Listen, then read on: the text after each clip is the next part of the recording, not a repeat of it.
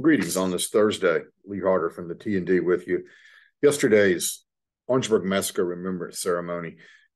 Noted civil rights and noted Orangeburg resident, noted civil rights photographer and Orangeburg resident Cecil Williams speaking, talking about we must not ever forget that day. And certainly Cecil made some interesting points about his role as a photographer. Quite interesting to him to hear him talk about how photographers which makes sense, have a way of remembering a lot of faces and names. He says he remembers so many things about that entire era that he captured in photographs.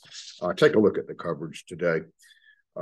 Story today, too, about a resident complaining to county council about what the belief is that the new OW High School could actually be located near the Bonneville subdivision on Belleville Road. Let's just say that this person doesn't like that. There's no confirmation of that yet being a site. Murdaugh trial continues in Colleton County. We have got a collection of stories that date back to the beginning of the trial at the tnd.com. If you want to catch up on what is just an amazing trial, go ahead and check out the coverage we've got there.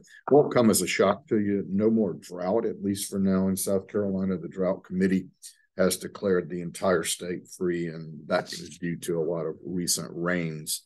We will also today tell you about Dawn Staley's team, UConn's coach, complaining about the, I guess, rough play against his center.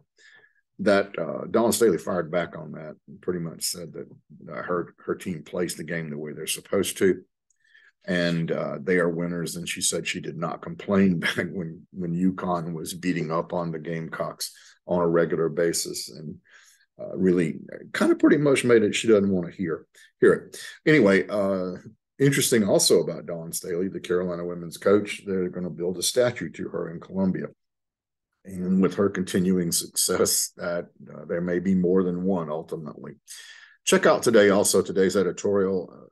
Interesting, we think, that calls attention to the Orangeburg Municipal Airport and the late Reese Early's sort of a unspoken, unwritten maybe mission, although he did write, we're talking about that, about Orangeburg Municipal Airport and his goal to want to see people know that Orangeburg has an airport and has very good reasons to be proud of it. All right, all that at the tnd.com and a lot more. Check us out. See you tomorrow.